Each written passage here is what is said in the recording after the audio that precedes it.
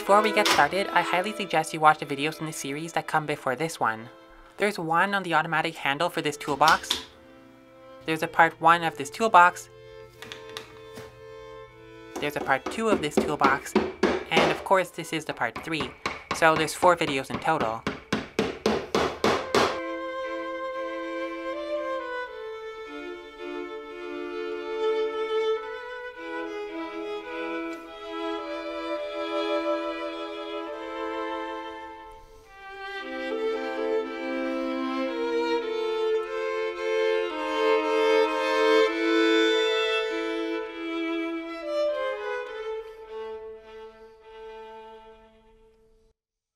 White oak is a beautiful wood. It's really gorgeous, but it's incredibly unstable. So in this project, I'm constantly fighting the wood, especially when it's a very small and thin piece of wood. On top of that, the wood is really trendy right now, so the prices went up, and I take personal offense to that.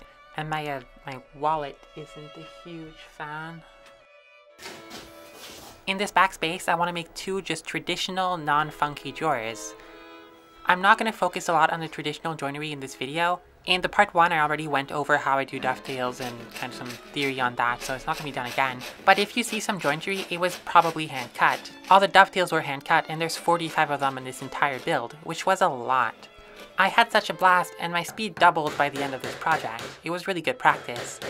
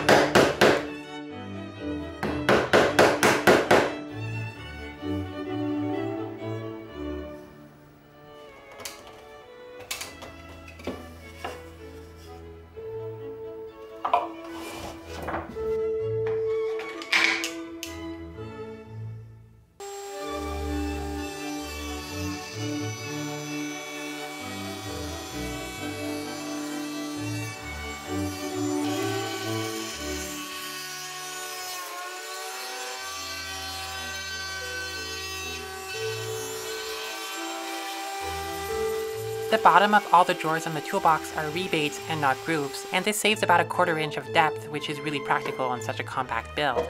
Though it does also make things more complicated when it comes to finishing the drawers, but since I'm hand finishing the drawers, it's not a big deal.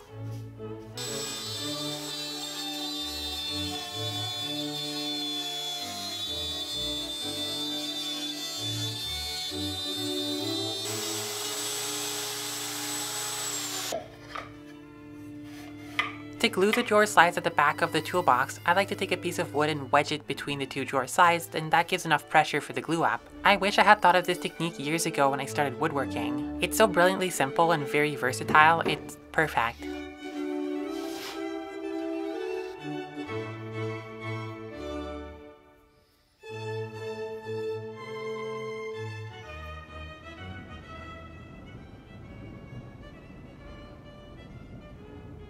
The leather I used isn't ideal, it tends to scratch really easily, but I made an apron from this in the past, so it's what I had laying around, and leather is really expensive.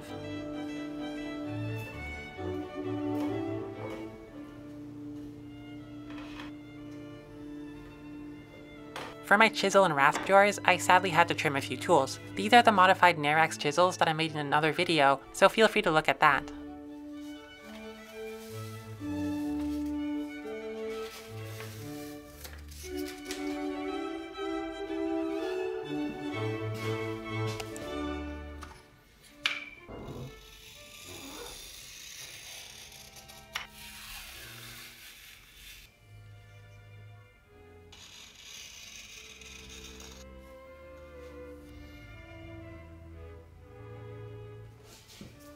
For the middle drawers, I decided to mostly make brass clasps, unlike the wooden ones which I used for the bottom 2 drawers. They were quite difficult to make, and this is a woodworking channel, so I'm not going to go into it that much.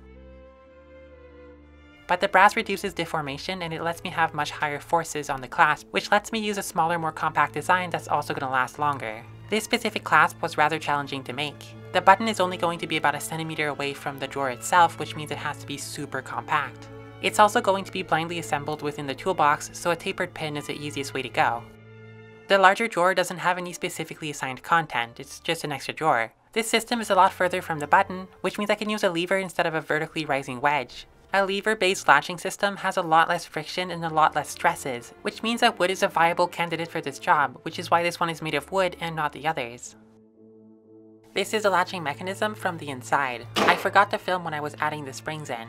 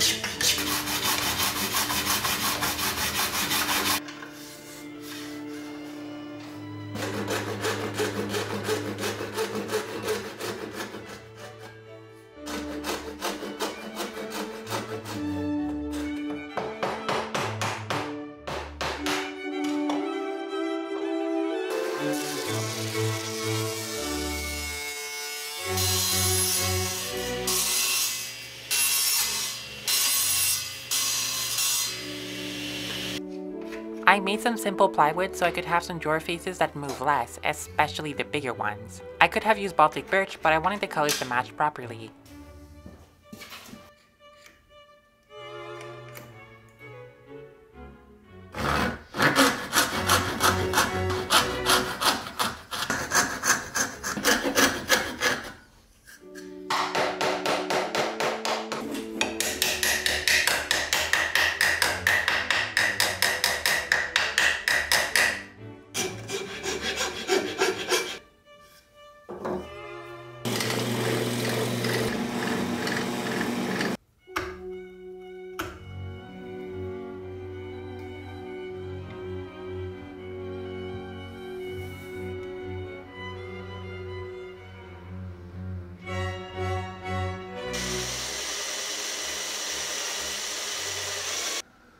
This was my original latching system idea for the whole toolbox. Every drawer was supposed to be like this. In purely technical terms, the issue with this system is that it has a heightened tendency to be completely dumb and stupid.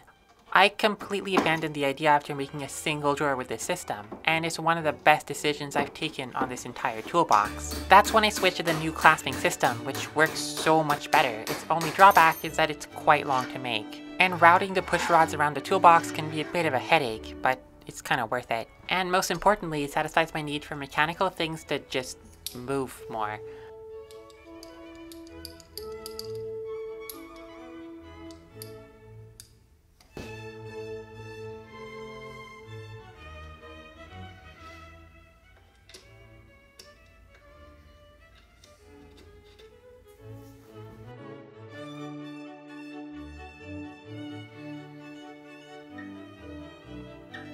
This drawer holds a dovetail saw, a combo square, and a 12-inch ruler.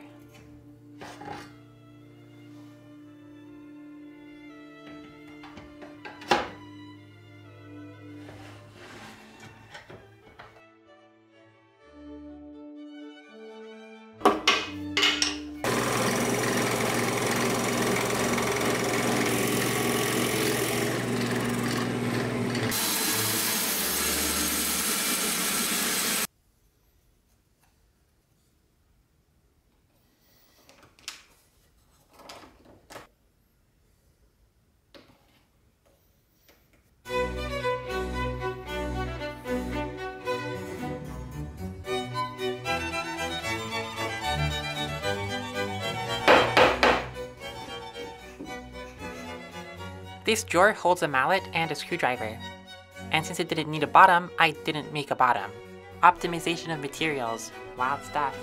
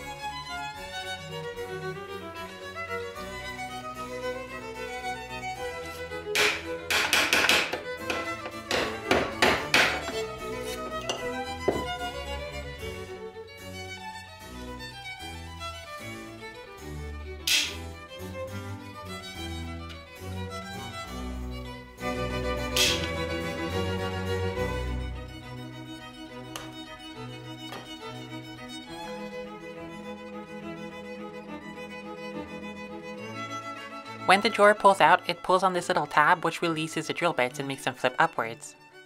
For this one, the latching system is right up here.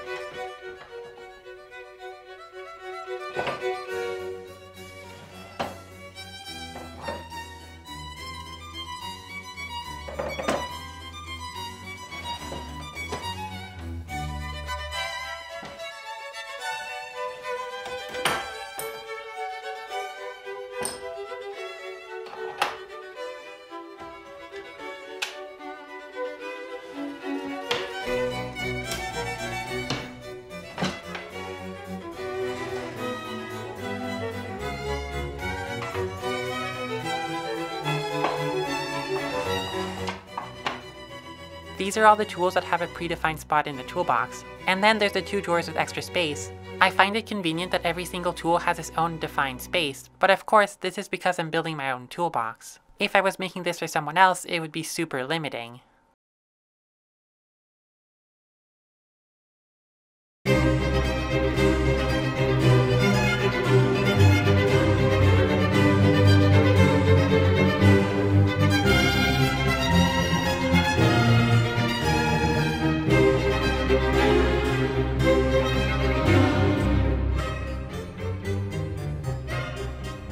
I I hope you guys enjoyed this series as much as I enjoyed making it. If you would like to support the channel, commenting, sharing, and subscribing goes a long way. You can even join my Patreon if you would like to support some more, and it gives you early access to videos and a few other perks. On that note, thanks a lot to my Patreons, and thanks a lot for watching. In my next video, I'm going to be working with some, probably working with some wood. So if you would like to subscribe, you can keep up to date with the woodworking projects that will be working with wood in the next woodworking project. That would be cool.